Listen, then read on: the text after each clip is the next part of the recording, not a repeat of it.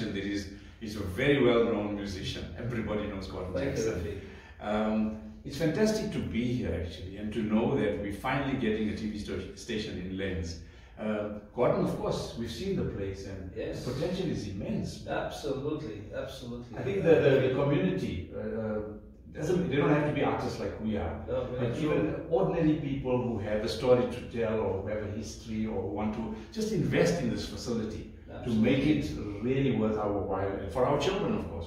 Definitely, because I think Lenz has got a lovely narrative to tell. I consider Lenz a university, because out of the humble beginnings of this place, the talent and the giftedness of people that come out of Lenz have reached global proportions.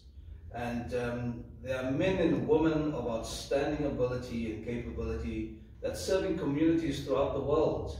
But I think Lenz has a story to tell.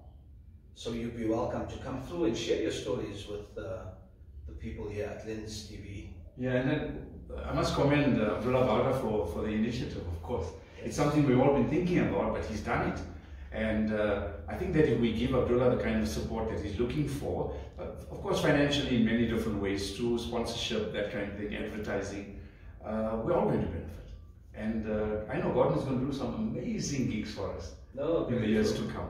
And I'm looking forward to actually TV series and interviews and that kind of thing. So yeah, it's a pleasure.